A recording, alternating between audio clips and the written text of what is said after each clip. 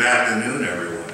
Good afternoon. My name is Darnell Perkins, and I'm a board member of the Worthington Chamber Orchestra. And it is my great privilege to be able to introduce our conductor and music director, Antoine T. Clark. But before I do that, I want to thank the St. John's AME Church community and Dr. Ruth Lockhart for welcoming us here. And at this point in time, I would like to ask you, would you like to come up and do the welcome? Oh, definitely, yeah.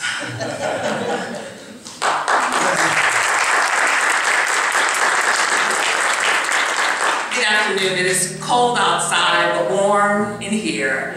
And we're so indeed grateful for your presence here on today in this sacred place. We count it on joy and an honor to have you with us on today. And so we're just looking forward to the presentation. So our home is your home. Relax and enjoy yourself. And we invite you to come back for worship at any time on Sundays at 10 a.m. or any of our ministries that we have. To God be the glory for this day that He has made. Amen.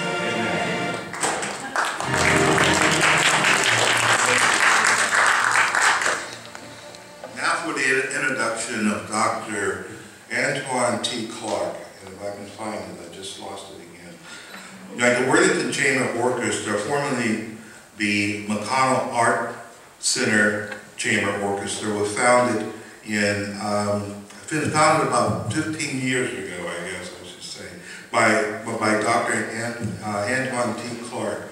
From the very beginning, Dr. Clark has focused the chamber orchestra programming on traditional repertoire, commissioning new music, music education, family-friendly concerts, diversity, and unique collaboration with artists throughout Ohio.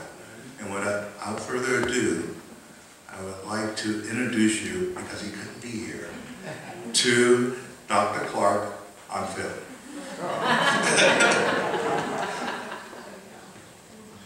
Good afternoon. My name is Dr. Antoine Clark, and I am the Music and Artistic Director of the Worthington Chamber Orchestra. This season is pivotal for the Chamber Orchestra as it further cultivates meaningful relationships between artists, community leaders, and the Worthington community. WCO's programming illustrates my belief that an arts organization should reflect its community and work to bring its diverse elements together. This season's theme, Woven Stories, brings to life the rich tapestry of cultures that define our community. I sincerely hope the Chamber Orchestra and you become closer as we highlight the diverse stories of groups and individuals in Worthington and Central Ohio. Today, local artists and community leaders will discuss their work in the arts, music, and community, and share how their identity has influenced their work and life experiences. You will hear their philosophy on diversity and inclusion in the arts and learn of their challenges and how they overcame them. You will also learn about African Americans who lived in Worthington during the 19th and early 20th centuries, the destructive practice of redlining that affected blacks in Worthington and throughout the nation, and the present-day challenges in Worthington surrounding diversity and inclusion as articulated by our community leaders. Today's Community Connect event is a precursor to our American Stories of Hope program on February 4th at Worthington United Methodist Church. This program highlights themes in the African American experience and the power of hope in overcoming oppression and challenges. It will feature the art of nationally acclaimed fiber artist Cynthia Lockhart, Professor Emerita of the University of Cincinnati, and the music of Black composers Jesse Montgomery, Dr. Mark Lomax II, and William Grant Still. While Worthington's historical connection to the African American experience and openness to blacks in the 1800s is a source of inspiration for this program, I know from experience that there is still a great deal of progress to be made and that the current challenges surrounding diversity and inclusion throughout the nation can only be addressed through coming together and sharing our stories. I am grateful to Reverend Dr. Ruth Locke and the St. John AME Church community for your hospitality and for welcoming us into your home. I hope today's collaboration begins a beautiful relationship between the St. John AME community and the Worthington Chamber Orchestra. I am thankful to Kate LaLonde, Dr. Jennifer Hambrick, Dr. Mark Lomax II, Professor Emerita Cynthia Lockhart, Toya Spencer, Karen Coleman, and Uccelli, the Columbus Cello Quartet, for supporting me in my commitment to fostering an inclusive community in and around the Chamber Orchestra. Thank you all for your time. I hope you enjoyed today's insightful program, and I would love to see you at Worthington United Methodist Church on February 4th for American Stories of Hope.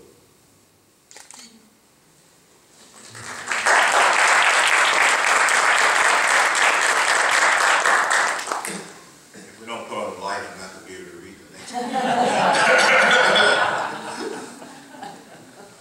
Please. The next item on our agenda is about a historical society, Worthington Historical Society. And it's my pleasure to introduce Kate LaLonde.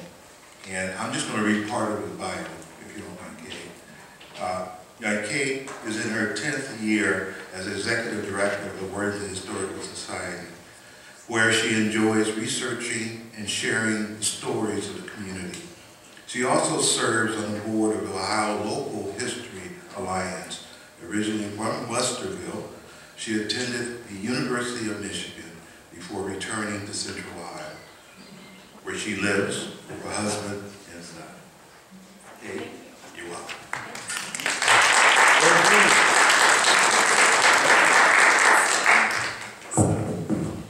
Okay, thank you so much for having me here today to talk.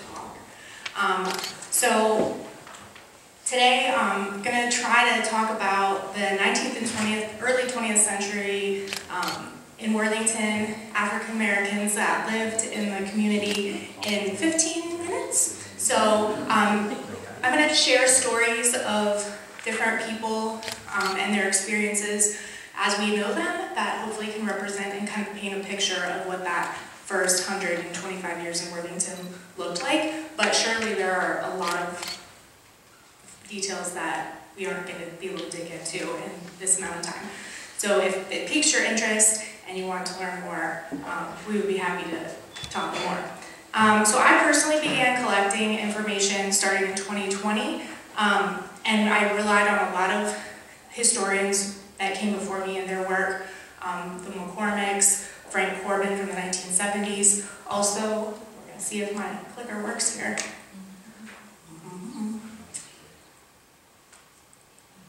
Maybe not. Okay, I'm going to make this work. The St. John AME in 1969 published a book called Forward with Brotherhood. I'm hoping if I turn this around, it wants to work. And so this book was also a really helpful starting point for history of Worthington. Yeah, cool, thanks. I think it's good to go. It went before we started. Okay, so if you want to hit this first button, that'd be great. So the first story we're going to talk about is Black Daniel. In 1807, the Worthington Academy was being built on the Village Green right in Worthington. Worthington was established in 1803, so it was pretty early on. And Amos Maxfield had a brickyard, and he recorded payment to a person listed as Black Daniel. And it's believed that this was the earliest written record of an African American in Worthington. Go ahead, yeah. Yep. So that was the academy. Okay, so in Ohio, slavery was outlawed when Ohio became a state. in 1803, but this, of course, did not equate to equal treatment. In 1804, Ohio enacted black laws that required certification of any black living in Ohio to prove their freedom. They were required to pay bonds of $500 from 2 men, and then those laws were strengthened in 1807. They regulated marriage, prevented gun ownership, couldn't serve on a jury, couldn't serve in the military, couldn't testify against whites, and those laws lasted until 1849. So then the next family we'll look at is the Lee family.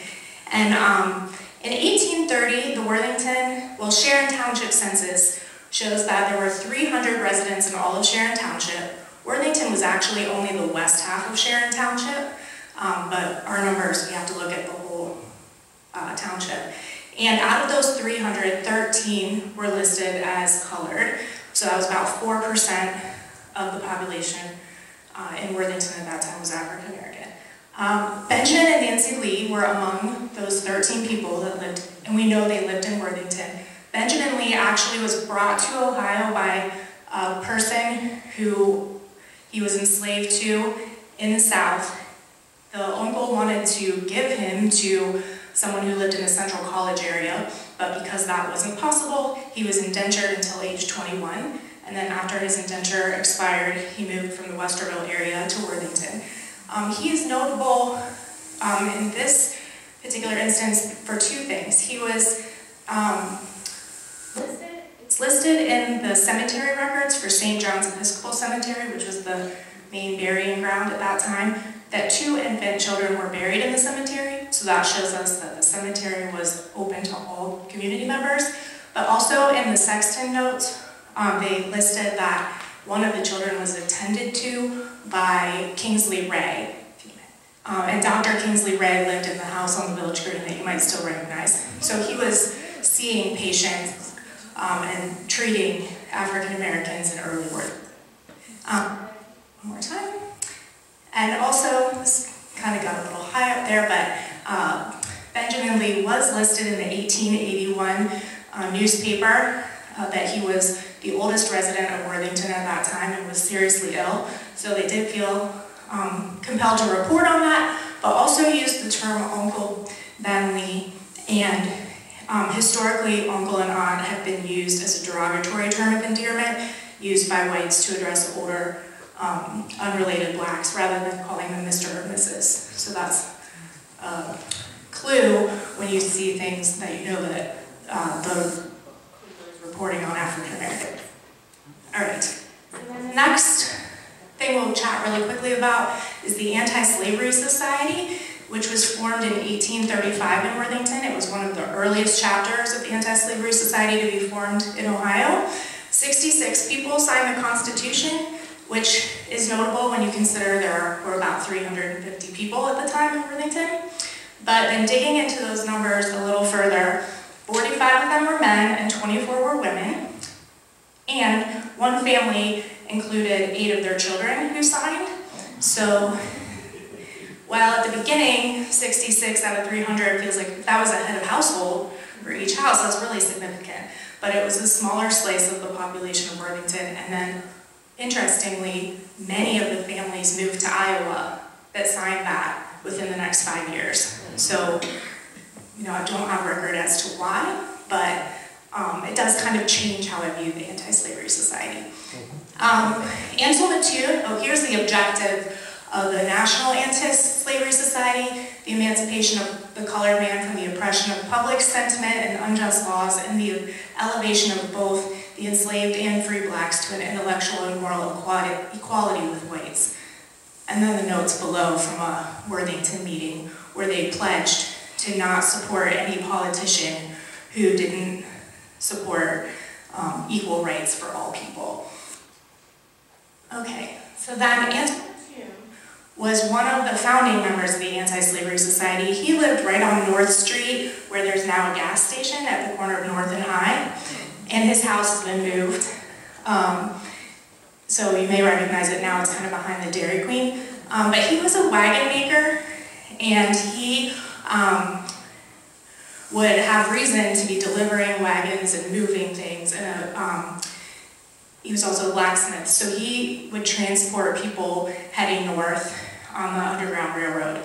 And he would often take people to the home of Osum Gardner, which is up, still standing on Flint Road. And that's the Osum Gardner house. And, let's see, that's some good notes on that, but anyhow. Osum Gardner is credited with helping at least 200 people to freedom. There's a little dugout that's still behind the creek back there, where they would conceal people. He would feed them and then help transport them up Allen Creek to Eden in Delaware or over to Westerville, where they would continue north. And he and Ansel Mattoon are both referred to a lot in the papers of Wilbur Henry Siebert.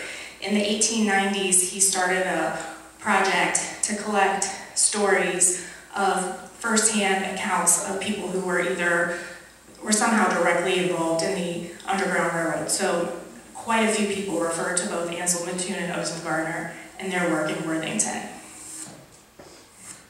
All right, so then Henry and Lockhart, they are interesting. Okay, because they were formerly enslaved in Virginia and came to Worthington in 1838 and purchased a house on New England Avenue.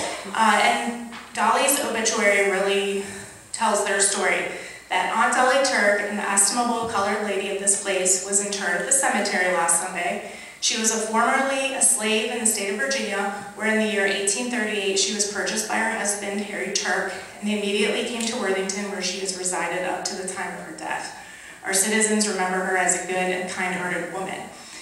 And so we don't know if they lived in this house in 1838, but probably they did, and were renting, and then officially bought the house in 1856, which puts them, for a long time it was thought they were the first African Americans to buy their own home. Recently I found out that Mrs. Farabee might have bought a house a little bit earlier than them in 1855, but having the opportunity to buy land, own homes in 1850 in Worthington was, they definitely did have that opportunity. Okay. Where is that house? That house is on New England Avenue, just if you're like West New England Avenue, a block down past the Worthington Inn. Okay, so then Uriah Heath in the Morris edition, and I could talk about this topic for an hour, so I'm going to try to keep on topic here. Uriah was a Methodist minister, and he advocated for the freeing of enslaved people. He helped raise funds for the establishment of Wilberforce College, which is the nation's oldest private historically black university, owned and operated by African Americans. He was also an agent of the Tract Society for the Methodist Conference, and he often discussed concerns that free blacks and Methodist ministers should have a place to call home. So he was instrumental in developing the Morris edition. And there's a picture of him. And he lived right on the Village Green. Give it another one there. Yeah, he developed this neighborhood, the Morris edition, which was the first platted subdivision to be annexed into Worthington. And so State Street up at the top is East Granville Road, and then Olive Street at the bottom is South Street. And it goes from Morning Street over to Andover, where the Harding property is. And so there were 118 lots, and of those 118 lots in the 1800s, 23 of them, or 18%, were owned by African Americans. And when you consider that the population of Worthington, about 6% were African American, Uriah Heath's goal to have a place where African Americans could buy land and build homes seemed to be working. And then, hopefully many of you knew or got to attend, we had the marker dedication in October. The other side featuring St. John AME Church, the historic church, and then this side for the Morris edition, right there on Plymouth Street. Okay. All right, so last family we're going to chat about is the Scott family. And Worthington was a stopping place for free blacks leaving the South before the Civil War, and continued to be so after as well. James and Harriet Scott were emancipated in Virginia, and there are records of them talking about walking to Worthington from after their emancipation, and they ended up purchasing land in the Morris Edition, and then they built a house, and then eventually their son, who was 4 when they were emancipated, built a house that's still standing. And so you may not recognize it from this view. The back was what was built first in 1880, and then the front was built in 1895. And it looks like this at the corner of Plymouth and Granville Road. Bev Scott, there's the son who got to Worthington when he was 4, grew up here. He became a barber. He ran his barber shop out of that house on Morning Street. And then eventually, so this is a picture of High Street. Let me hit it one more time. Yeah. He built the house with the arrow on the east side of High Street, approximately where the Whitney house is now, around 1890. And he was mentioned in the newspaper often for working with other businessmen in Worthington to try to improve the streets, to try to improve the sidewalks, showing up in village council meeting minutes, showing up in the newspaper for all the work he was doing for Worthington.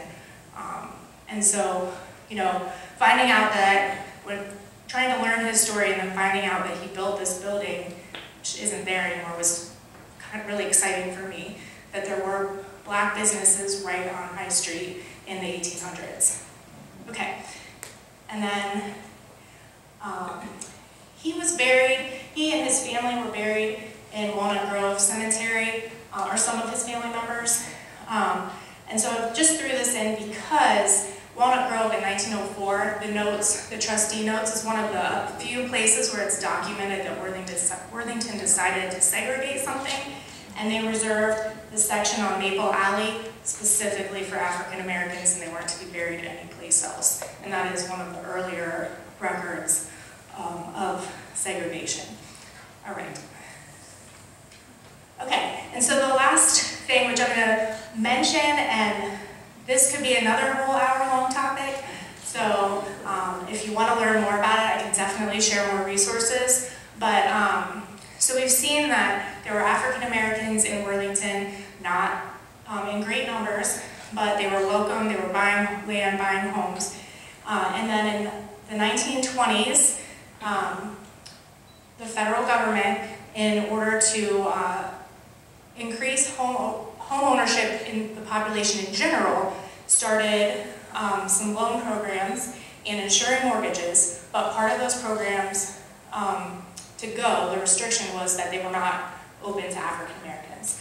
So they started evaluating neighborhoods and how safe it was to offer a mortgage, and they deemed it unsafe if there were a presence of immigrants or African Americans, and give them grades. So you can see on this map, most of Worthington, if you look at the historic district, 3 out of 4 quadrants fall in that B grade, and then the area where the library is, and northeast of that, was graded at a C.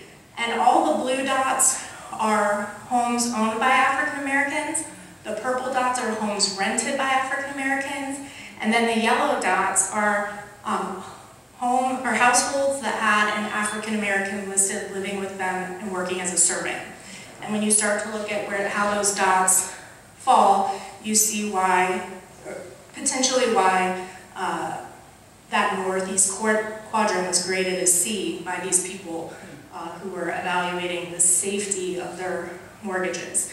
And then what also paired along with this was starting to include, they were required for any new subdivision in Worthington, or not in Worthington, in the country, if they were going to be, the loans were going to be backed, they had to include restrictive covenants in the subdivisions, new subdivisions. And so that's when, after the Depression ends, Worthington starts to grow. We get Colonial Hills, Riverly, and then later other neighborhoods that are required by the federal government to include a clause that says that homes are restricted to Caucasians only. And so you start to see how Worthington changed, and communities changed as time passed.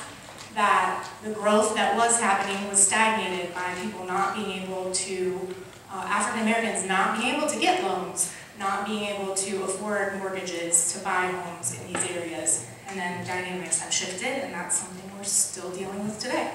So I think that that's a huge topic that hopefully I kind of whet your appetites to learn more about if you don't know about it, because it's really interesting. And what we see now, when you learn that history, you realize how our community's been shaped so heavily by policies that were made a century ago.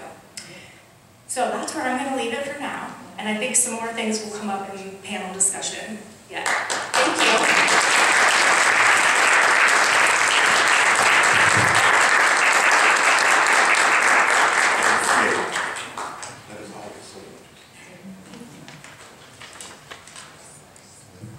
And I think Kate sort of gave us a segue back into our panel discussion. And I would like to introduce the moderator for that discussion, and it's Dr. Jennifer Hambrick. Dr. Hambrick unites her extensive background in the arts and media with her deep roots of Columbus to bring inspiring music to Central Ohio as Classical 101 Midday host. Hambrick performed with the Chicago Symphony Orchestra and the Civic Orchestra of Chicago before earning a PhD degree in musicology from the University of North Carolina in Chapel Hill. As a writer and radio producer, Hambrick has interviewed some of the world's most fascinating people, including Nobel Prize winning authors, Wolf Prize winning mathematicians, and many of the world's foremost classical musicians. Her feature writing has appeared in numerous publications across the country, as well as on WOSU Radio and OSU.org, and has garnered national awards. Award-winning poet, Hambrick is the author of 3 poetry collections, and her poetry has been honored with multiple nominations in the Lockhart Prize. And with that, I'd like to introduce Jennifer.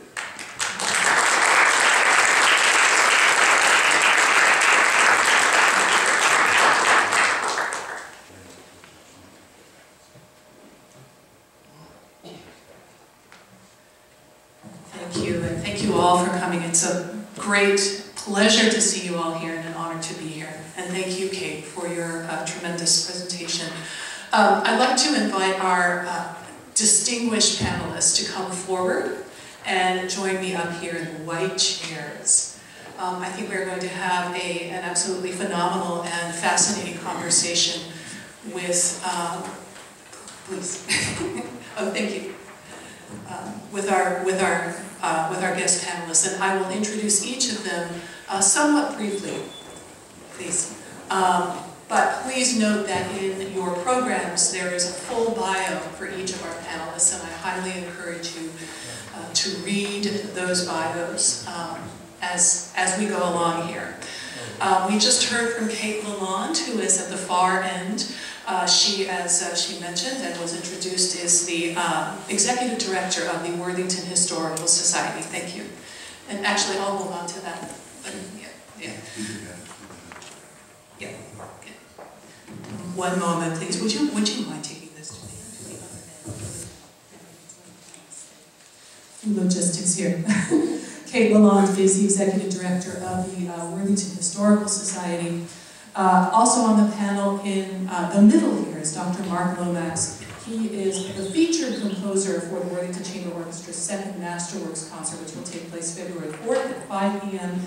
at Worthington United Methodist Church. Thank you, Mark, for joining us. Also on the panel is fiber artist Cynthia Lockhart, who is in the fabulous jacket, almost to the far end. She is our commissioned artist, Cynthia was commissioned to create a unique woven tapestry, which is right here to my left, in keeping with the Worthington Chamber Orchestra's theme this season, Woven Stories. And if you haven't yet seen the piece, you see it now, and it is absolutely stunning. Cynthia will have a chance to maybe tell us a little bit about this piece after the panel discussion. And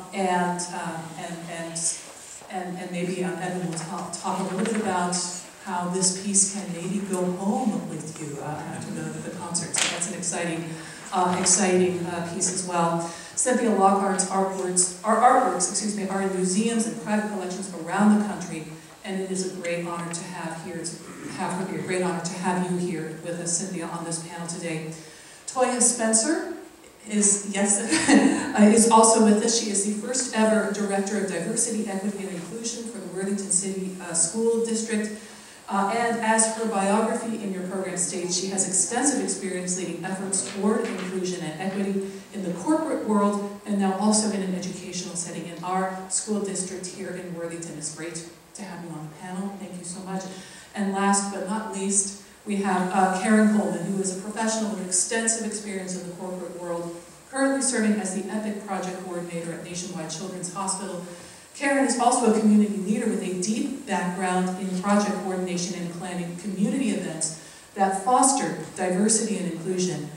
She served on the board of the Worthington Historical Society and played a pivotal role in planning the dedication of the Ohio Historical Marker at the St. John AME Church, the old St. John AME Church building in Worthington. We just saw a photograph of that marker a few minutes ago in Kate's presentation. That building, by the way, as I understand, the old St. John AME Church building is in Worthington's Morris Addition area. So the markers, of course, denoting the Morris Addition, or a sort of key building in the Morris Addition. So thank you, Karen Coleman, for joining us. Have a seat, and please welcome our panelists.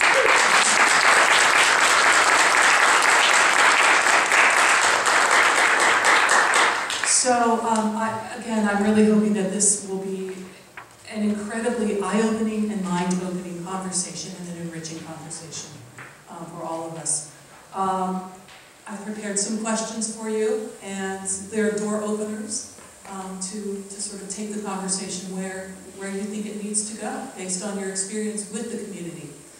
I think I'll pick up where you left off, Kate, a little bit and address my first question to you. From your perspective as a historian of Worthington, how have you seen, the population demographics of Worthington change over the community's more than 200-year history? You sort of were getting into that very, very clearly at the end of your presentation. And I guess more specifically, is Worthington at all becoming more diverse? I mean, and if so, what are the factors that might be enabling that to happen? Right. So if you look at the population demographics over time, in 1830, it was about 1.5% of the population was African American, and then by 1880, it was about 6%. And that's both, if you're looking at Worthington, just Worthington, or Sharon Township, both were kind of the same at 6%. And then 1920, still hasn't been a tremendous amount of growth, 6.7%, about 100 out of 1,620 people. And then that's when the loan situation changed and redlining began. Worthington started growing actually quite a bit. All these neighborhoods started being developed, and African Americans were left out of that. So as Worthington's population grew, the number of people that were able to stay in their family homes, or their children were able to buy homes in the area and stay in the community, definitely was affected. And so by 2000, between 1920 and 2000, it dropped back to 1.7%. And now the latest data from the 2020 census was 3.8%. So in the past 20 years, the population of African Americans has doubled in Worthington proper, but still hasn't recovered since the impact of redlining and not having access to loans and things like that. Sure, okay, right. And it's still obviously a quite small percentage, right? Yeah. Toya Spencer, let me bring you into the conversation. As Director of Diversity, Equity, and Inclusion for the Worthington City Schools, you've been instrumental in formulating a strategic plan for diversity in the Worthington schools. But you also have a long background of building diversity in the corporate world. So what, in your view, is, I guess I would say, absolutely foundational to building a culture of inclusion in an organization and also in a community? What must a community have, and even to just start building a foundation for diversity? Sure. I recorded some notes because I wanted to make sure there were certain things that I covered in that question. So please let me. Absolutely. So things that you absolutely must have. Again, this is from my perspective, having. I'm sorry to interrupt. I want to make sure. Can you hear me? Yeah, okay. All right, is that better? Okay. For me, is understanding, first and foremost, the difference between diversity and inclusion, right? So when you think about diversity, I think diversity happens, right? It's passive. All of us are different. You know, some could argue that if you're looking at certain elements of diversity, you could argue one room or a space or an organization or community is more diverse than others. It depends on what you're looking at, right? If you're saying we're looking at race, ethnicity, socioeconomic, educational background, okay? But diversity exists because you have people who are different. Inclusion is an intentional process, right? So that means you're going to do something different that you didn't do before. So that means if you're saying we want to be more accessible, if we want to be more equitable in how we present opportunities for people and invite people in conversations and processes and organizations and the community. There's intentionality in inclusion and in creating equitable spaces. So for me, that's the difference, right? We say those words together, but the action and the effort behind them are very, very different. Secondly, I would say that if a community or an organization wanted to say we wanted to be committed to this work, it requires courage to change, because the easier thing to do is just to remain the same, right? Let's just keep things status quo. This feels good, this feels comfortable, right? Feels comfortable for who? For the people who are, right, maintaining that status quo. But if we want to do something different and say, we don't want this to remain the way that it is, that takes courage to be able to do that. And then in doing that, you have to be open to doing those things different. And a lot of times people don't want to do things different. We want to say, oh, we want you to change, we want you to change. But when it comes to the change knocking at your door, right, and calling you to maybe create spaces for other people at the table, right, or to give up some of your blessings or privilege or opportunities to share that with other people, sometimes people don't want to do that. That's a little too close, right? That's a little too much work to ask for me to do. And then finally, there needs to be accountability. So we can say we want to change, we can say we want to do these things, but what are we doing and how are we holding ourselves accountable and holding the people accountable who say they want to change and who say they want to create spaces that are more accountable and more inclusive for other people. And again, that can't happen without intentionality. That can't happen with people holding you accountable, putting a plan in place. What are we doing to continuously improve, continuously get better, to continuously challenge, right? Because it's about the continual movement to get better. So for me, those three things have to be in place in order for you to do something different and to be better. Even just to begin to think, yeah. And one question that immediately comes to my mind is you were saying that we have to hold folks accountable. Who is we? For me. We is the community. Right? We are we. We are we. We are we. We means we. We are we. Whoever is investing, whoever cares about this, whoever wants to see something different. Yeah, okay. Karen Coleman, to my right. Oh, okay.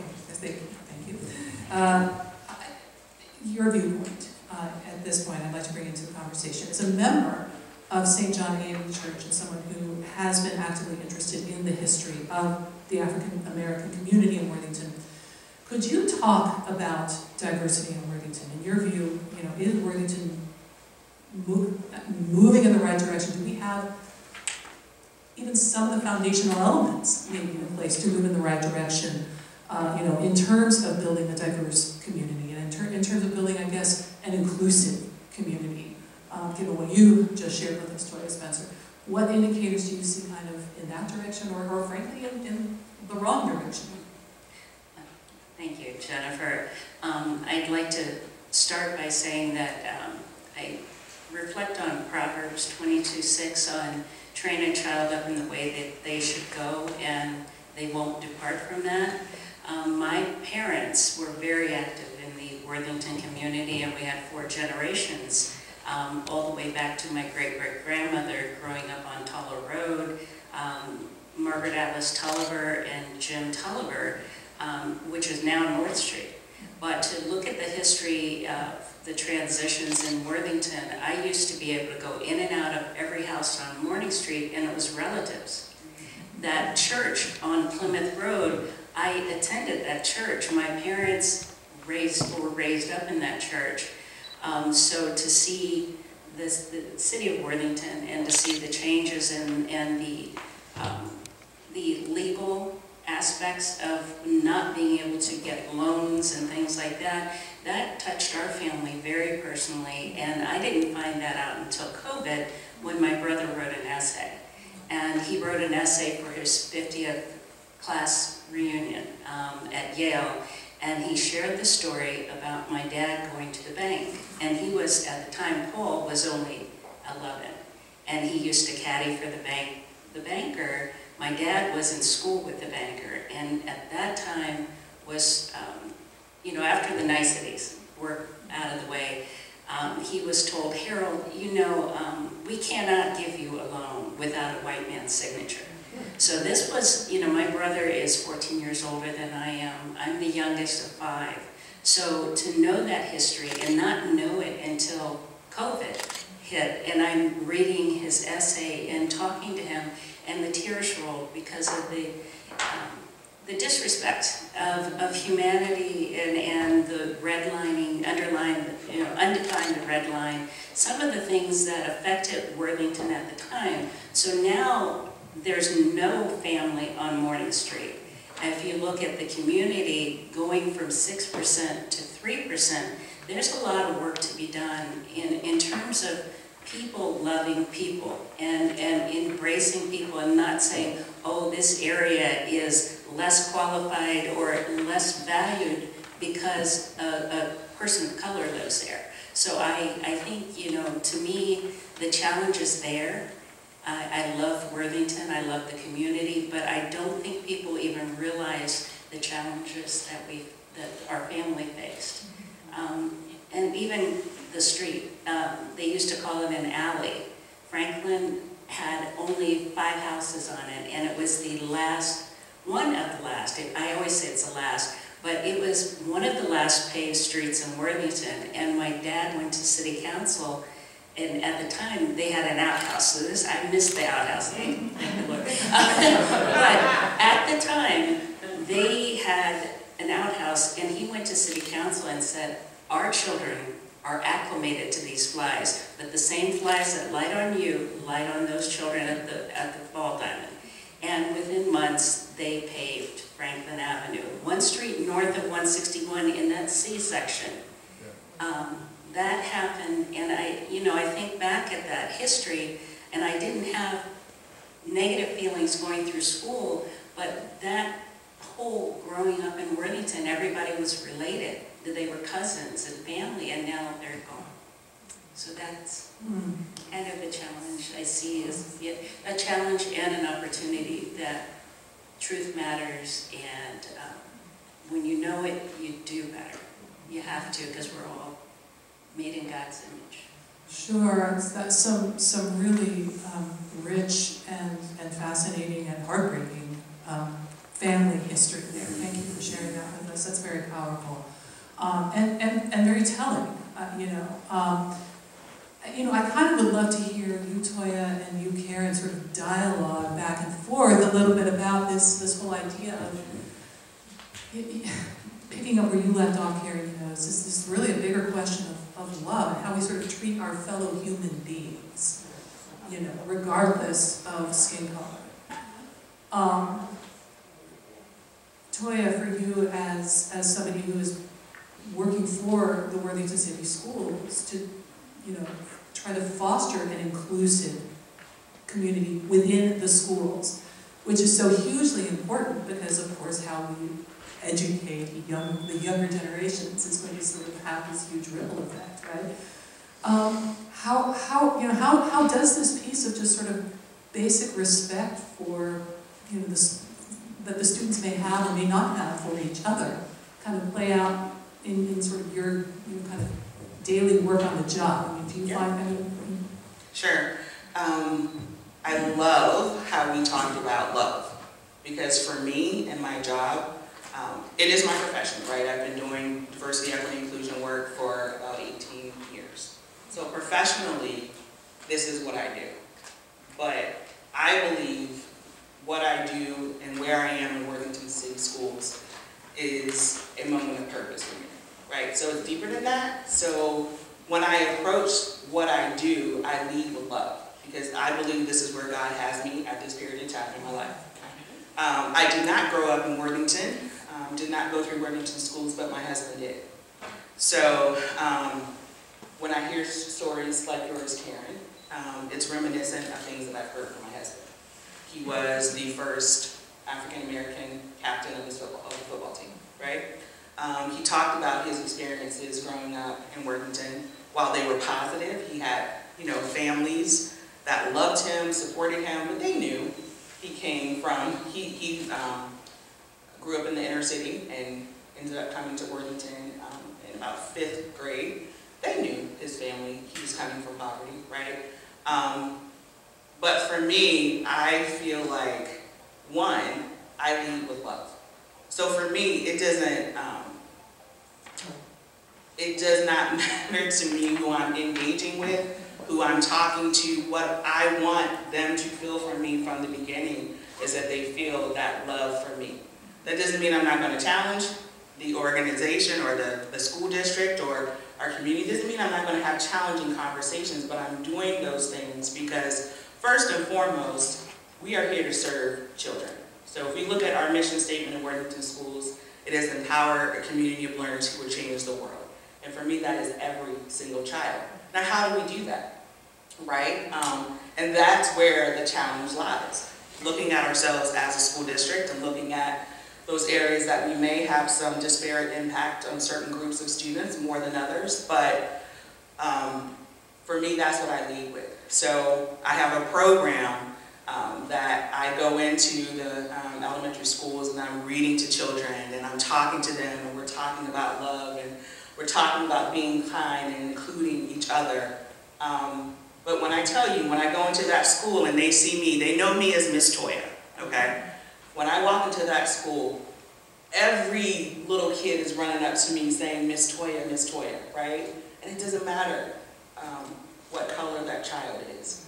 That's what this is about. That's what that work is about. So that's where it starts for me.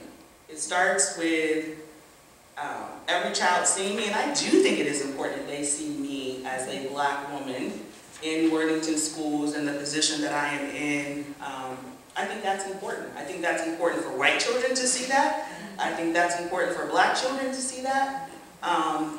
And that means something to me and that matters to me. So that is how I lead every single day, right? When I go into the schools, when I'm talking to my colleagues, when I'm talking to community members, my hope is that people, when they walk away from me, they feel like they've had an encounter with someone who is leading with love. Sure, and as the kids are running up to you saying, Miss Toya, it sounds like they love you. I love them. So, I love them, I do. Yeah, so that's, okay. There's a big glimmer of hope there, it sounds like. Toya, Spencer, your bio in the program for these events points out that the Worthington School District is racially diverse. 35% of the students in the school district are students of color. But as we were preparing for this panel discussion, you pointed out to me that in addition, that 2/3 of the Worthington School's student population pulls from Columbus. So, you know, what do you think needs to happen? You know, and this is sort of like the question we all want to know the answer to, Toya. So, what do you think needs to happen in order for the broader community of Worthington itself to become more diverse? And I guess, obviously, that includes the schools. Well, I don't know that I have an answer for that, right? To be honest with you, because the school district is a part of the community. And so we just talked about, and we heard the history of what happened in our community. And so I don't know, to be honest with you, that Worthington schools per se can do anything about that. I think that is a conversation and a challenge and a task for the community of Worthington. I did not participate in the visioning process in Worthington, but I was hopeful and excited to see that part of that process was a conversation about Worthington being a diverse and equitable community. So I hope that the community holds the leaders accountable to making that vision being a reality.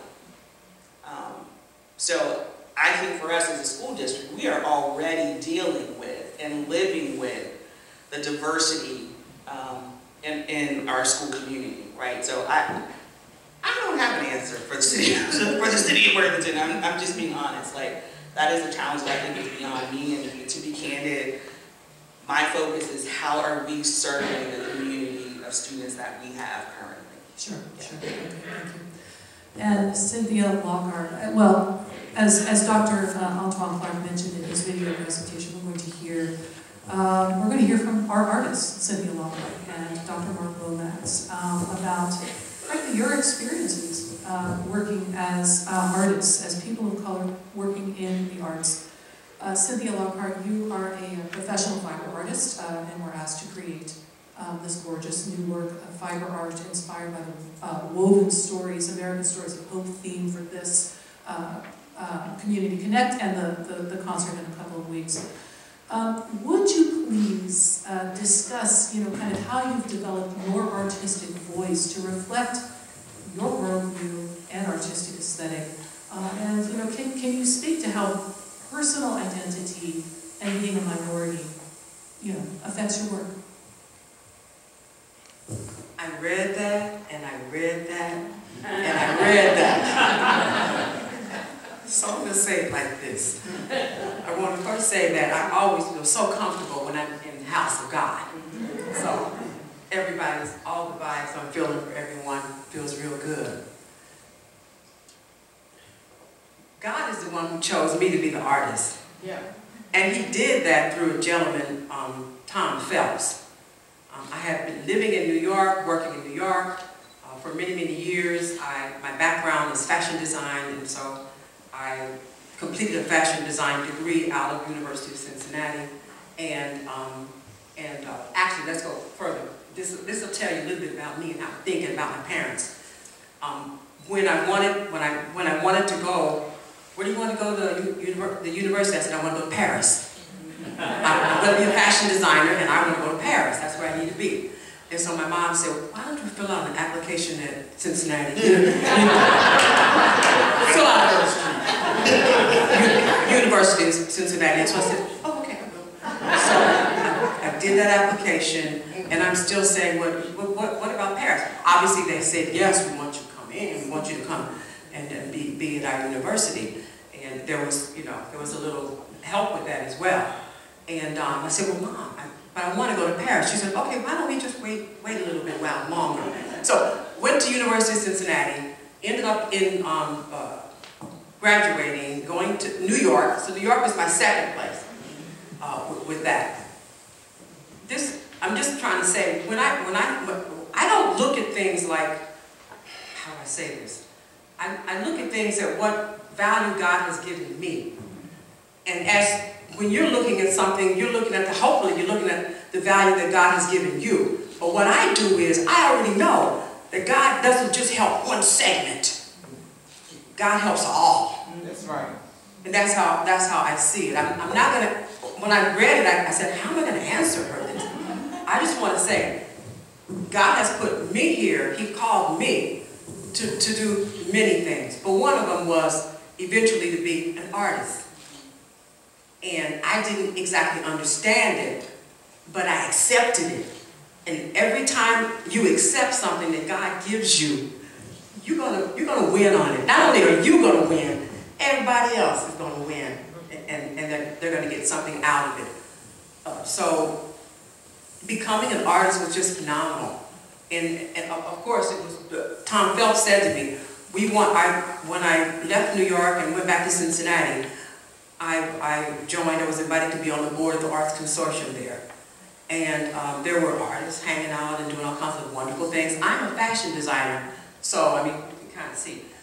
This is not my design though, this is from an artist, but this is kind of how we look. We want to look a little differently. We want to carry ourselves a little differently. That's a part of this whole, who are you? Who are you? Who are you? How do you carry yourself? And so I can go back to how maybe African Americans would have carried themselves in the Old South. I say to the Old South, my grandfather, all things are coming up into my mind now, handled themselves. They were so proud of themselves, how they dressed for Sunday, going into the church. The church was the lifeline for black folk because God loved them. If nobody else loved them, excuse me, if white folks didn't love the black folks, God loved the black folks. So all I'm saying, yes, that's it. That's right, that's right.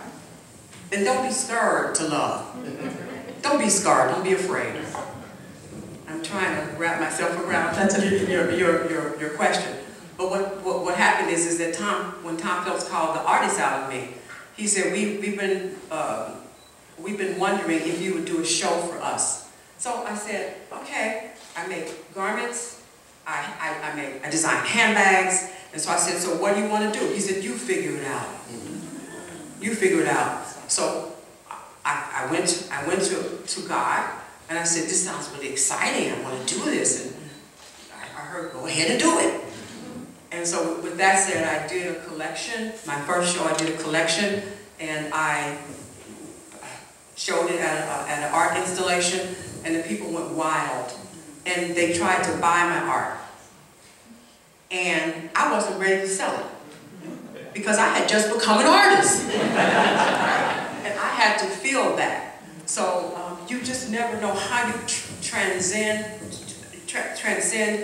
You don't know who you're going to meet. You may meet this wonderful woman here. Okay, see what I'm saying? You know, there are folks, now I'm going to say this too. There's some white folks who really want to love on black folks a lot. Right now. Okay? But because of who we have become, and we haven't gone to that next level yet, you have to work with folk who are going to love you back. So that's what I'm saying. It's not a white thing and a black thing. It's a we thing. It's a people thing. It's that we still haven't figured out how to love on one another. Please, come on. Yeah, there's the theme of love. Please. Yeah, come in. Please, please. So what I do, I'm trying to answer your question. So what I do with art is I try to get what God has given me in here out so that people can sense and feel and think and go into something introspectively and find out, oh wow, I'm understanding something now. Whether it be if you're in the arts, looking at art, or if you go into a concert and you hear phenomenal music that blows your mind out, or you go to a jazz club and you love on that. We just have to love on each other.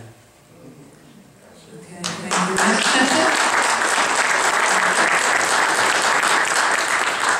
you. So the theme of love, coming right back up to the top. And Cynthia, this question is for you. It's also for you, Mark Lomax. As artists of color, have you encountered roadblocks to creating your art? And if so, tell us. So I have a lot to say, but to the specific question here, my journey was much different in the sense that I'm a preacher's kid. I grew up playing in the church. I became professional at 12. I started playing in church at 6. I started playing at all, drums at 2. I started touring at 14. Started recording at 16, playing with the Musicology at 16, 17. Recorded my first album at 19. I've been fired from 5 churches because of the art. So when you're raised in an environment that says you're called to do it, and then you go do a thing, that thing you're called to do, and the very people who told you you were called cast you out for doing the thing, what do you do?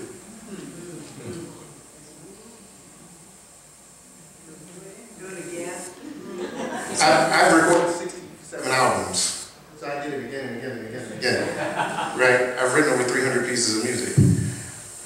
But in following the path and the purpose, I've learned that it's sadly radical in the world for a human being to be humane.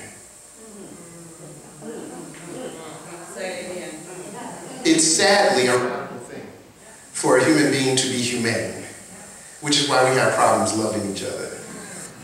Because we live in a social, political context in which loving ourselves is a sin against society. You know why? Because if you love yourself, you won't eat bad food that drives the economy. If you love yourself, you won't drink things that hurt your body. If you love yourself, you won't try to soothe yourself by buying material things that give you an external sense of gratification and leaves the internal, spiritual side of yourself empty. So it's a radical thing to be a human being, let alone to be humane. And that's what my music's about. That's why I'm still in Columbus, Ohio. I work 5 jobs. And I record 4 albums a year, and I write a bunch of music, and I get 3 or 4 hours of sleep because society has not accepted an artist who seeks to help himself and others be their authentic human selves. And so the challenges have been as much racialized, being the only black composer with a doctorate degree in Ohio, and working very much with the Cincinnati Symphony, but never with the Columbus Symphony. The mic sucks. Right? And, but also being a dedicated person to my family, you know, wanting to be an artist and president at the same time, having values that won't allow me to, quote unquote, sell my soul to the industry. They have been racialized challenges, there have been economic challenges, there have been political challenges where even black academics, other black composers, black academics have told me if I didn't write music and tell stories about black history and Africans in America, then I would do much better. Or if I just hired one white person in my band, I could tour all over the world. I've been told that. And so these stories are so important that I would rather be homeless, which I was twice, in order to do the work. I would rather be relegated to obscurity in Columbus, Ohio, which nobody in the world cares about, in order to leave an artistic legacy that hopefully my children can push forth after I make my transition. Right? So there are challenges, but I think fundamentally the challenge is that none of us are able to be authentically human. And once we can get past that, a lot of the other stuff just falls away. Interesting, very, very interesting. Now No, I think thank you. Thank you. I feel like it's probably time to wrap up. Am I okay? Yeah. So some incredibly powerful statements here on this panel, and you know the sort of wrap-up question that I had planned, that I'd love to hear each of you kind of talk about, was going to be, before we had this conversation, was going to be, what are things everyone can do to help foster cultures of inclusion in the arts, in organizations, in schools, in communities, wherever. And I think that I think that question is still relevant. But over the course of this conversation, a much bigger issue has surfaced kind of unanimously, and that is this issue of loving each other, of being humane to each other, of having respect for each other, because people have dignity. It's not something you earn, it is something you are born with. Every single person. So maybe I'd love to just kind of pass this good mic down the row and hear each of you just talk for a few seconds in sum as a sort of closing statement for each of you on this bigger question of respect and respecting each other's dignity. And you take it wherever you want to. Thank you, Jennifer. I will use our pastor, Dr. Ruth McCants-Locke's comment in that she says we're better together. Yeah. So that would be my message to this community, my community. We're better together, and we need to work toward loving each other as a community. I would add to that by saying each of us have influence, each of us has power, each of us has some degree of privilege and what that looks like. Each of us have been blessed with certain resources or things.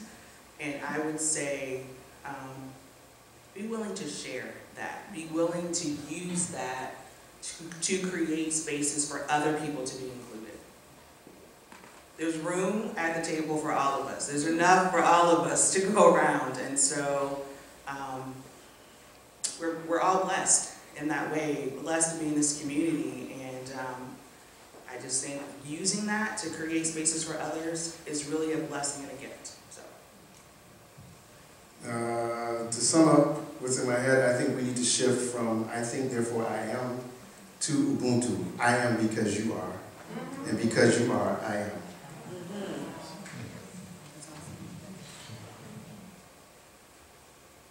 It goes back to love for one another. Somebody mentioned that a little bit earlier in the text, scripture text. Do not be afraid to love.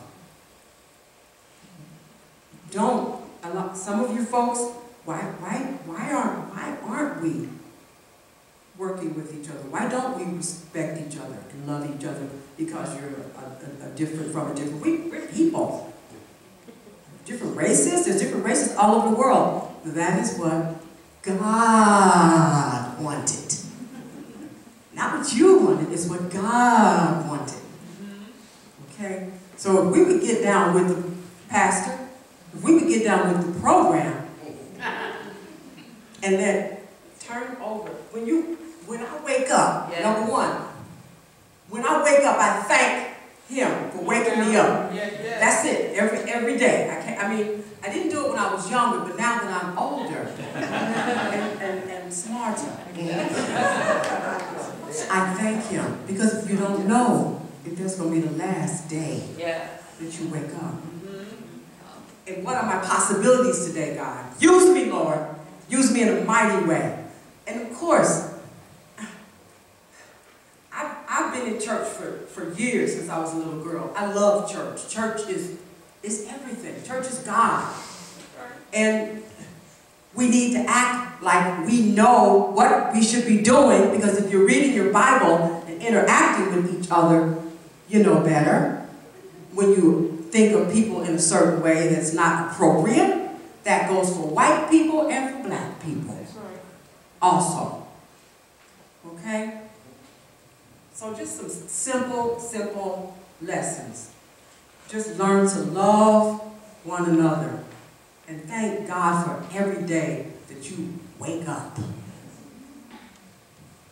Thanks. So it's really amazing things. It's hard to follow up at the end here, but I guess what I'm struck with in listening to each person share their stories is that, and looking to love one another and find the humanity and be humane, is that we need to be curious about people's stories and be willing to share our stories and listen to other people to find a common ground and understanding and treat everyone the way everybody wants to be treated. It's listening and sharing what other people are doing and creating that community that you want to see. And that's it. Turn it off. Pass the mic, thank you. And that is actually a beautiful segue right back into the Woven Stories theme of the Worthington Chamber Orchestra season, and the Woven Stories, American Stories of Hope theme for this event and the concert coming up on February 4th. I would like to thank all of you panelists for being here today and sharing your incredible insights.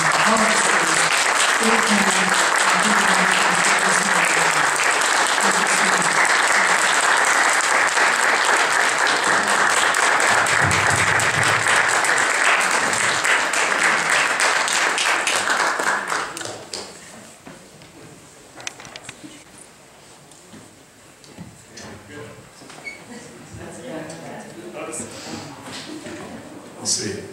All right, good afternoon. We're going to have a little change of scenery here. My name is Evan Lynch. I'm the Executive Director of the Worthington Chamber Orchestra.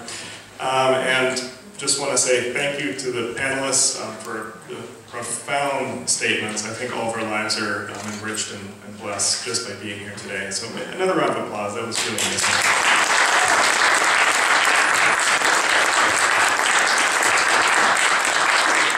I just want to take a moment, like I said, change gears, talk a little bit about our concert on February 4th.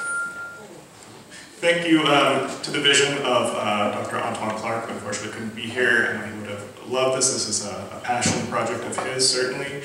The orchestra itself and events like this that we're doing today. So we want to give a moment for Dr. Mark Lomax II to say a few more words specifically about the piece he wrote for us. Cynthia Lockhart will also come back in a moment after that. And then you can see we're setting up for Uccelli to give you a little bit of a taste and a teaser of our concert coming up there. So first, Dr. Mark Lomax, if you wouldn't mind coming up here, just to say a few words specifically about this piece, Freedom's Train. Personally, I got to hear the very first rehearsal of it. It was without the cello soloist, yeah, but it's still an amazing piece of music. So I'd love to hear a little bit more about your process of writing that specific piece. There was no process, it had to get done. It had to get done, so I did it. So Antoine approached me. Can you hear me now? Every now and then. I'm right under the speaker. So how about here, now, that? I'm not going to move. So Antoine approached me about writing a piece, and of course I said yes. This is the second time I've worked with Antoine, and the second time I think I've worked with Uccelli. The portions of pieces they're going to play today are from a project I did called 400 African Epic, where I became the first person on the planet to release 12 albums on one day. It's not special, I'm just the craziest person on the planet, because nobody else would do it. And so he was inspired and told me the story of wanting to have the music be inspired by and somewhat illustrate the Underground Railroad as it came through Worthington. And I'm done writing slave narratives because I did that. And so the piece, Freedom's Train, uses the Underground Railroad as a metaphor for becoming. So we talk about how hard it is to be humane and how hard it is to love. What if that's because we're socialized not to love ourselves and each other? And therefore we're enslaved to the culture's socialization of our being in the world. Now it's not a black-white issue, as Ms. Cynthia said. It's a human issue, in a case of humans being inhumane to other humans. And so if we think about the Freedom's Train as the Underground Railroad that helps us have a pathway from our socialization to an authentic expression of our humanity, the narrative shifts. And the reason why it makes sense to think of it that way is because Africans in America have always used what we consider or call double entendre to tell our stories, right? So if I'm working in the field as an enslaved African and somebody starts singing, swing low, sweet chariot, coming for to carry me home, swing low, sweet chariot. There's no real chariot coming, but maybe it's Harriet. Or another conductor on the Underground Railroad, and it's time to go. If I sing, wade in the water, children, I'm not talking about going for a swim. And Master might think I'm a really good Christian when we were allowed to be Christians, because British law did not allow Christianity for people who were enslaved. Right? So it was the first Great Awakening in the early 18th century that allowed enslaved Africans to be Christianized in America. The water was important because if I'm going to run, the dogs are going to chase me. And that water masks my scent. Double entendre. And even in the latter part of the 19th century, post-Civil War, earlier to mid-part of the 20th century, blues musicians would sing in language that they're talking about their woman. But really they might be talking about boss. Because the Ku Klux Klan happened. And Americans' domestic terrorism destroyed our towns and our wealth. And so we had to sing songs that expressed who we were in that time. But we couldn't sing and say, hey, it's that cat over there that's coming to terrorize us, because we would be dead. So we had to sing in language that those who were initiated to that culture understood, double entendre. It's no different than the kids today texting, and they say LOL, and I'm like, what's LOL? And I Google it, I'm laughing out loud, like, why is that a thing, right? But it's their language. It was our language. So how do we create a language and a politics that is humane? That's what the piece is about. So it starts with a work song, and the rhythm is very straight. Boom, cha, boom, like a chain gang, pow, right? Work songs were how we not only organized our work, but expressed to each other what the real situation was that we were living through, right? And you have 4 Negro spirituals that I use to kind of get us to the actual melody of an expression of humanity. I use Go Down Moses, Wade in the Water, Did My Lord Deliver Daniel, and one more I can't remember. Oh, Freedom. Thank you. I've written like 3 other pieces of music since I wrote this. And I started with the Negro spiritual because the piece is about transition, transformation, and transcendence. So the spiritual marks the transition. That's why I'm writing with Negro spirituals about freedom. If God delivered Daniel, then sure enough God can deliver me freedom. Wade in the water, path to freedom. Right? Go down Moses, path to freedom. Right? We, as enslaved Africans, identify with the Israelites of the Bible, not Israel today. The biblical Hebrews, right? As slaves wanting freedom. And so I start there with the spiritual, because that's the music of my people. That's the music I got kicked out of school and everything for. That's the music that the industry didn't want us to record, so we start there, right?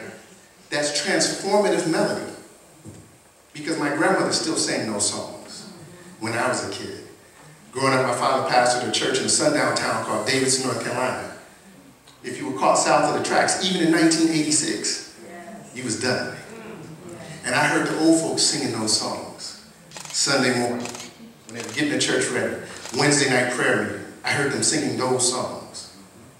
But we can't stay there. We have to make this transition. So the piece goes through this transition, and there's a drum and fife kind of thing that signals the Civil War, and a new melody emerges. This is the birth of our humanity. We're not free yet.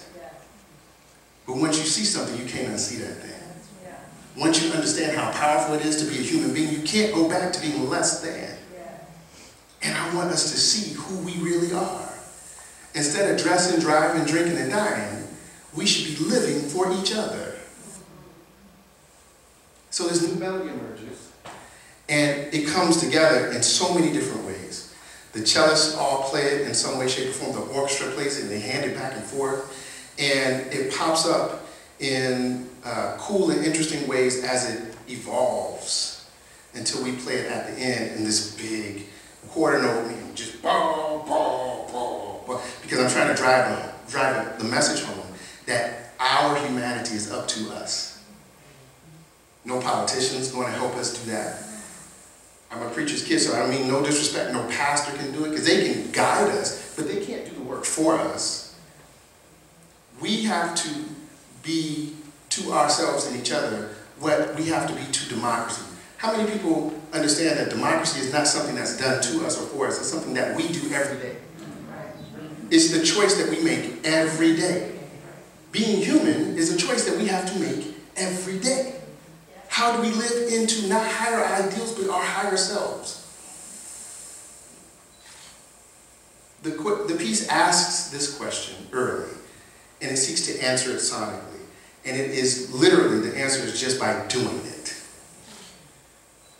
That's the piece.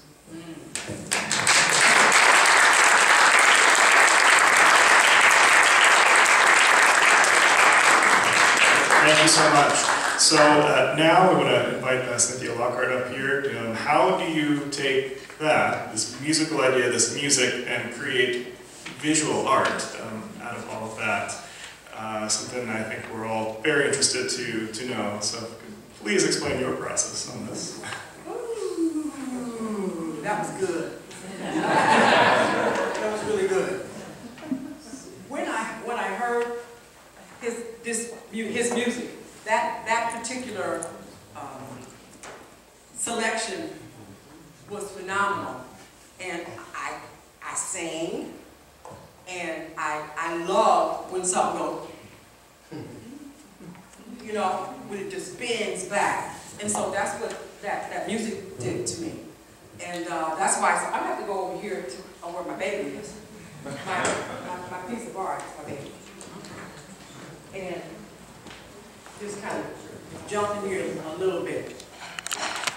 So, I just want to know, can somebody tell me how you feel? Anybody that's looking at this, it's up close. This yes. was me when I came to St. John 30 years ago. Do I know you? You might. You, okay, because I was looking across, yeah, you look so familiar. Yes. Yes. We lived in Blacktown. Oh, okay, yeah. Okay, so say that again, because I was... That was me when I first came here, or planted. Yes, yes. How did it work out? Amazing. So the tones and the colors that you see, the asymmetry of the work is what his music did. Because you're hearing something and all of a sudden it goes, you know. So that's what this is. It's like this is a mass. So I'm always doing homage to Africa because when we came, all of us, hello everybody, if you didn't know it, it was the continent of Africa, okay? And so I'm giving an homage there, and then I'm giving an homage there. It's just like, shoo, shoo, shoo, you know. Actually, if you do this, it's gonna make you feel good. If you take your arm and move it around and went to the back like this, you just feel good. It's just like, oh. It's not really even exercise. It's just like, I'm here. I'm alive. Do that sometimes. Even, oh, this one? Y'all do this sometimes? It just feels good. Yeah. So, I'm just saying, I was inspired by his music. And of course, what I do is it starts out with muslin in the back. So I went in and there's an artist in the house. She knows about it. A young lady over there, right? Yes.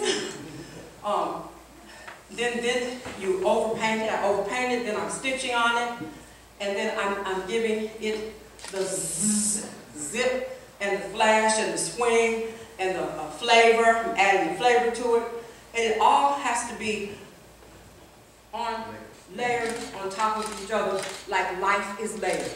How we start like this, and then we end up from that cycle, boom, boom, boom, boom, boom, boom, boom, and then boom. She's got the stomach, okay?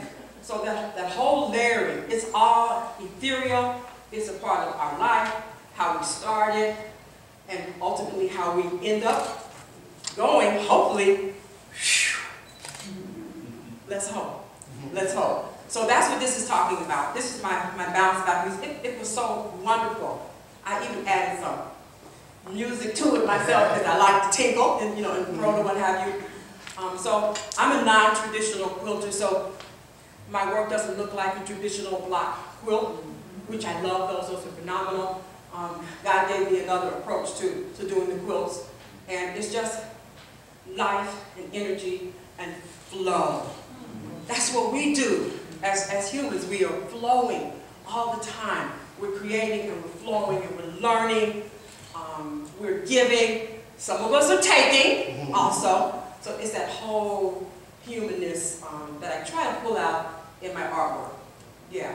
And then of course the spiral of life and what have you. Again, how we're starting from just that sperm and egg comes into who we are. Yeah. Any question? But try that exercise stuff. It's so good. Yeah. Oh, especially the hands. Yes. Thank you. Yours was good. Yeah. Little something. Yeah. Thank you. Thank you very much.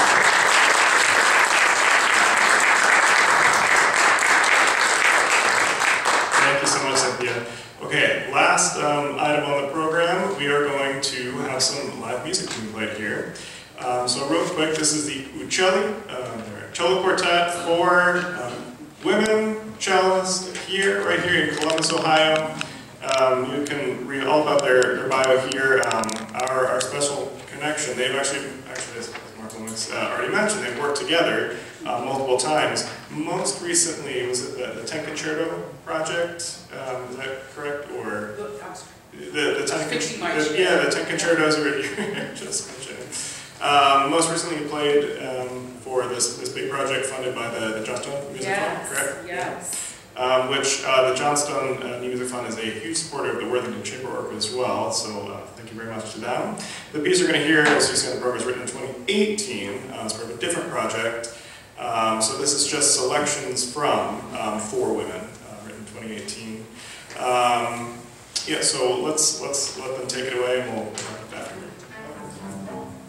Real quick, because I don't know what they're going to play, I can tell you about the piece in general. For Women was the 7th album of the 12-album cycle, and it was at a point in this, so it's 3 movements, past, called Alkebulan, which is a word we used, Africans used for what's now called Africa, after Leo Africanus, who was not African. The middle part is called Maafa, Kiswahili term for Holocaust or great tragedy. And the final third is Uhuru, which is a Hausa term, South African, for freedom. So this is in the Maafa piece, when we become black, and what does that look like in America? And there is no blackness without black women. So For Women, as a title, is a riff off of the title For Women by Nina Simone. And each movement of the 4 is a portrait of a different woman in African-American history. So it starts with Queen Nzinga, who rose to be king. She was the first feminist of present-day Angola. And she defended her people and her land against Portuguese invasion. Successful. They never beat her in battle. The second is Ida B. Wells, because of how she elevated the narrative of lynching and stories of the South, so people understood what was actually going on. The third is Angela Davis, whose birthday is coming up. She's still alive, yep. Yep. Angela Davis is the only person to walk into a courtroom with an afro and her fist raised and win. That's right, yeah. Black women. The last is Chimamanda Ngozi Adichie, who's a Nigerian writer and who really helped me understand how feminism is a westernized concept. Because she didn't have it growing up in Nigeria, because she was Igbo and Nigerian. Nobody thought of themselves as black, she says, until she came to America and was confronted with this identity that was different. Like I'm sure in Europe, I've been there several times, I've never heard anybody in Europe say white people just because. Because historically it was always white folk. As their physiology shifted once they moved north and got cold and all that kind of stuff from Africa, right? So when you're around everybody like you, you don't have to be obvious and say, oh, you're black, because we're all black, or you're white, we're all white. That's not a thing. And so these are constructs that were created. And what I wanted to do was not only elevate the conversation about the power of women, particularly African women, whether they're on the continent of Africa or in the Americas, but these other notions of identity. It is through, in African traditional constructs, it is through the matrilineal line that we receive power, status, and identity. So I could not have a piece that was 12 albums, 8.5 hours, without honoring what we call the feminine ashe. And so these wonderful women agreed to work with this really strange guy who was just like, hey, you want to play a piece that's about, you know, this thing for this bigger thing? And they were like, yeah, cool. And I was like, great. So I wrote it, they came to my house, we recorded it, and they put it out, and it's been fantastic. So Cora will tell you what exactly they're going to play, but that's the piece in general.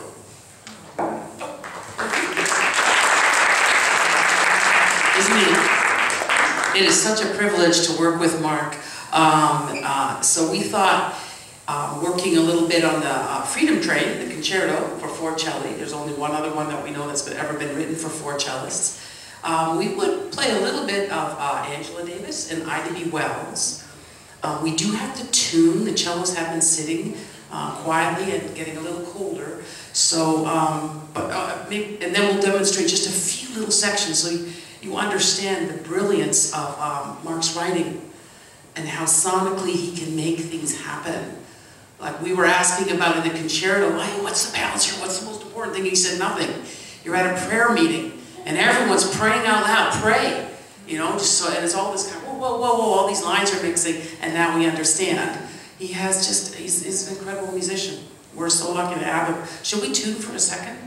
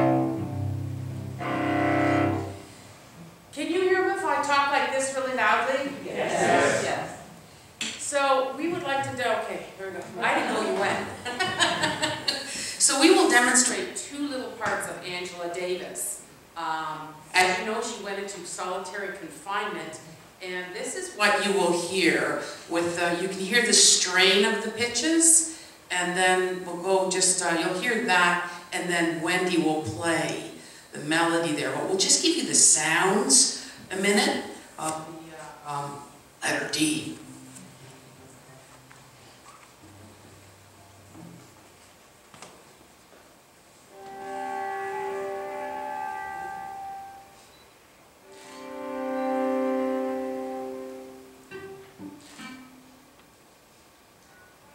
So you'll hear that, and then you'll hear an amazing melody from Wendy, a very mournful, gorgeous melody, but then we start gathering so that she gets freed. And you'll hear that's just fantastic. But the bigger part of this piece is a rhythmic play on our community, on our environment. You'll hear the basic underlying hitting of the environment, community.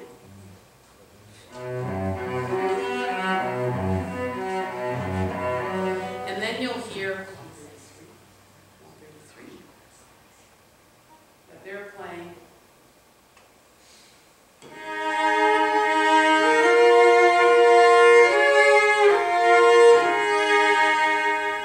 And then in that, I'm in 2/4. But then at the end, you hear this optimism that you hear from Mark, and that the communities come together, and we actually finally come together. So we will play you the last half or third of Angela Davis.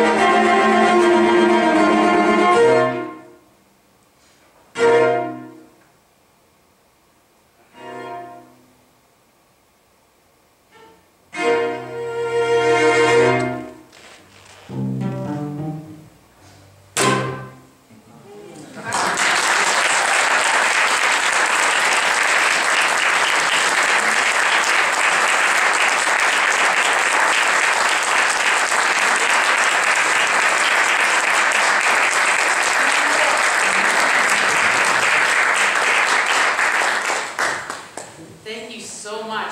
We will stand up, but I'm a little stuck. We're all a little stuck right in this. Well, we'd like to just play, we thought that these two of the four women really helped appreciate the Freedom Train that we will be playing. This is Ida B. Wells. I didn't know how many schools were named after Ida B. Wells. I mean, I'm Canadian, so I was like, wow, this is so cool. Again, I don't.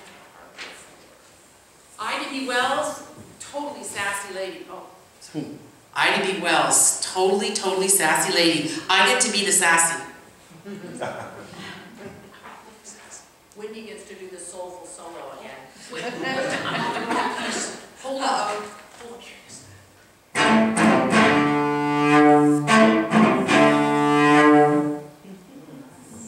Yeah, exactly. Don't mess with her, right? She liked this. She's like, that's my friend. So we are going to play, but we're going to play that, and then you'll hear Wendy again. But Ida B. Wells talked a lot about lynching, and people didn't like that. But she was an incredible woman, incredible courage. Went down to the South, took a couple guys out of prison. Wendy, again, just the way the numbers went in us switching parts, she is representing the melody of the lynching, and you'll hear that. And then we have a fantastic little jazzy part, and then Ida comes back in full force.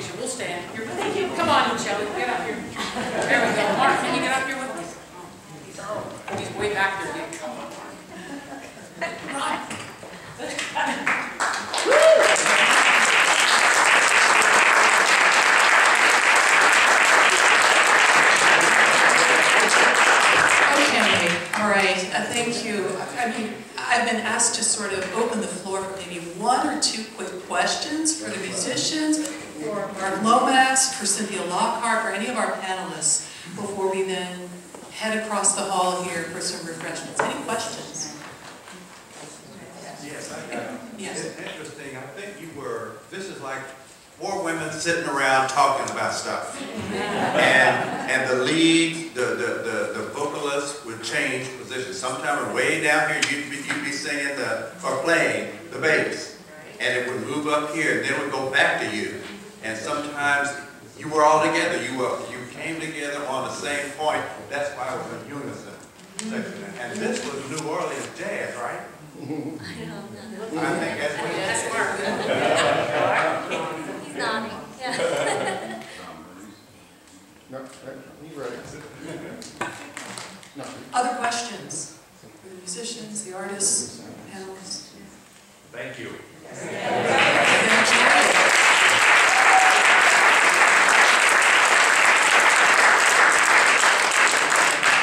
Again, please join us across the hall. Just real quick, thank you to everybody, all of you in the audience here. Once again, thank you to all of our panelists. Uccelli, thank you so much. Mark Lomax, Cynthia Lockhart. We do want to invite everybody to join us for refreshments, but before that, real quick, a little wrap-up from Pastor Locke. Thank you so much for having us all here today. Again, we're so delighted that for you to come and share. It has been amazing from start to finish. And I got so excited when I heard the panelists talk about love. 1 Corinthians 13:13 says, faith, hope, and love, but the greatest of these is love. And I'm so excited. Sister Jean in the back just completed this banner that we're going to be putting up in our church because we are all about love. And she designed it and made it on behalf of our church.